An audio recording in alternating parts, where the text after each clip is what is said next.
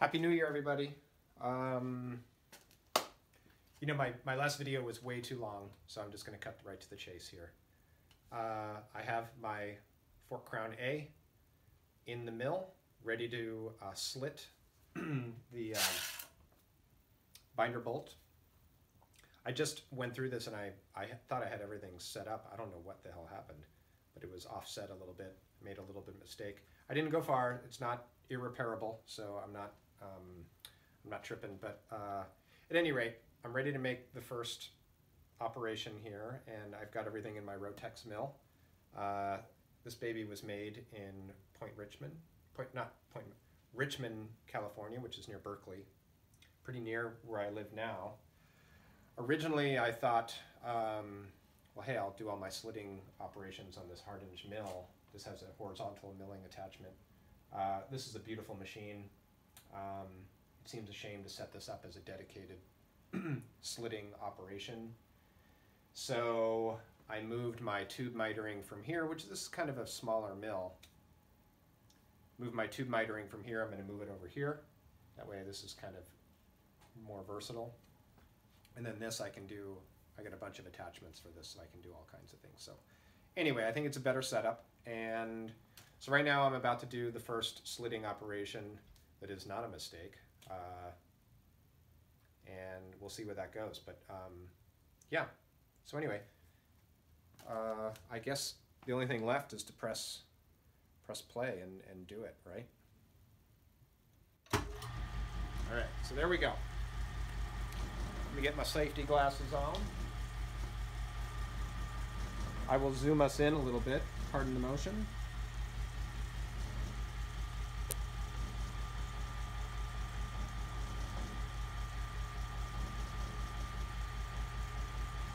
There we are.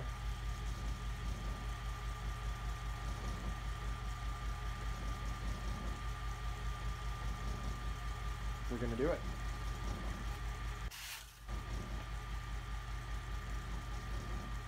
All right.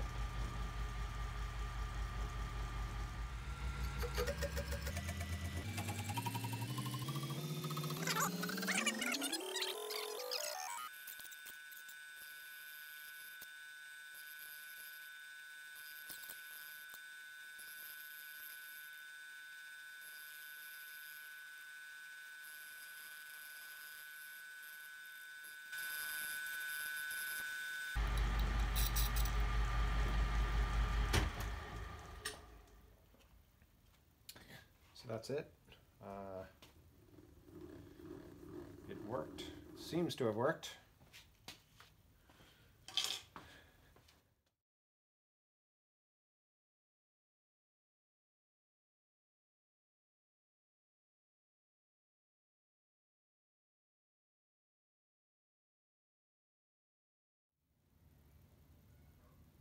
Okay. Here's round two. Ready to go. I think it's okay. I think everything's cool. I'm always hesitant to press play, but we're just going to do it. Let me back off here.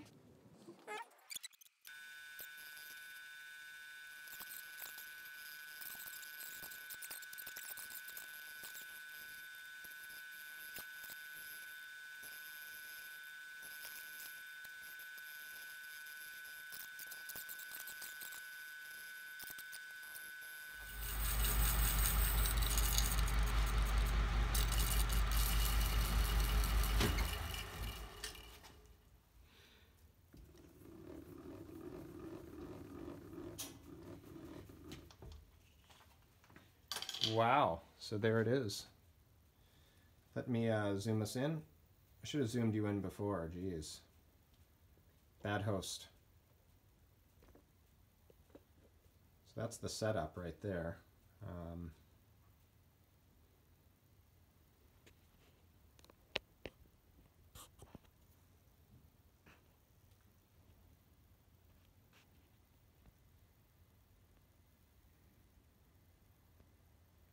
This is my Rotex mill. There's kind of there's a big shot of it. should say it's our Rotex mill. because you're welcome to use it anytime you want. I don't lay sort of, I mean, who can own one of these, right? Anyway, it's a beauty. It's got a big old motor on it. Look at that guy. 3-phase. I have it wired to single phase, but 110. It's got a, what is it, a Brown and Sharp taper. And gosh, it's a beautiful thing. Came with this Wilton vise. I mean, that vise alone is like $600 retail. So anyway, there's our setup. And there she is, all perfectly slit. So I'll clean these up, and then we'll do a little recap, and I'll let you take a look at detail about what I did. I'll show you my mistake. We are back. So, can you see that? That is just about perfection. I mean, I got the bolts in there. Look at perfectly even. You just can't do that with a hacksaw. Let's see if I can really.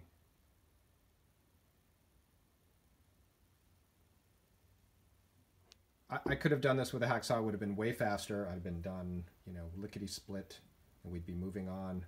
But it's important to me to be repetitive, and my goal for this new year is to have everything automated, or not automated, but systematized is what I want. And if I can, now I have this process systematized, and it's not going to take me any time at all. So my goal is a frame in a day, and that is a lofty goal. It's said that a good man can build a good frame in one day, and I've had yet to come even remotely close to that. The good man part, right? No, I've yet to come close to that. I would love to do it. I mentioned in one of my blog posts on Instagram that I went to visit Rob English about 5 years ago or something, up in Eugene, and he really was touting the Toyota system. He had the Toyota manufacturing book with him, and he was like, "Hey, you got to read this book." I haven't read the book, Rob, but I have taken the philosophy to heart, which is why I have all my tools out on the wall here. Nothing in drawers anymore. I mean, I do have drawers, but all the tools are out. I mentioned earlier that sometimes I'll come up with a way to do something, and I'll even have a jig made for it, and then it disappears into a drawer, and I don't even remember it's there, and I come up with a whole new way, you know, sometime afterwards. So that's going to end, and I'm going to get everything up on the bench. And, you know, I have all these anvil fork, there's the fork blade bender fixture, and, you know, I have other anvil tools that is going to make my life. There's some little braze-on Boss doohickeys. It's going to make my life a lot faster and easier, and make my bikes that much more precise and better. More importantly, I can spend time on other stuff besides building, because building's great, but geez, man. What else? Oh yeah, so the next video we are, by the way, Happy New Year. I'm sure I've said that before, but geez, man, Happy New Year. We're in the final hours of 2017, and you know, it's been an interesting year, that's for sure, for everybody. I'm sure we all have our stories. I know I have mine, and this next year is going to be just epic. You know, the year is what you make of it, so make it epic. So you see, we have this thing clamped into the steer tube. This is steel right now, but it could be aluminum, it could be carbon fiber, or whatever it is. So I'm going to clamp that in the mill tomorrow, and we're going to mill. We are going to do some miters and miter that in and get all that cooking. Now that this is on the steer tube, I'm going to clamp this in the mill. I'm going to take a big radius out of that and bring this up to a couple of millimeter tolerances here. That way we have the maximum clearance and the maximum, you know, strength, and what we're going for is the smallest crown height possible, you know, and still retain all the strength and integrity of the fork. So that's what we're going for. There's no sense in having a tall-ass crown, right? So with that said, Happy New Year, everyone. We'll see you next year.